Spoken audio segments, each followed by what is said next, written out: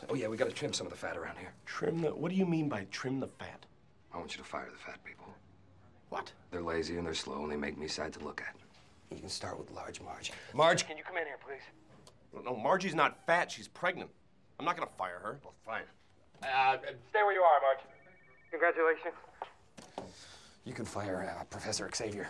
Who are you talking about? You mean Hank? Yeah. Fucking creeps me out. Rolling around all day in his special little secret chair. I know he's up to something. I'm not gonna fire anyone. Oh, you're not gonna Bobby. fire him? No.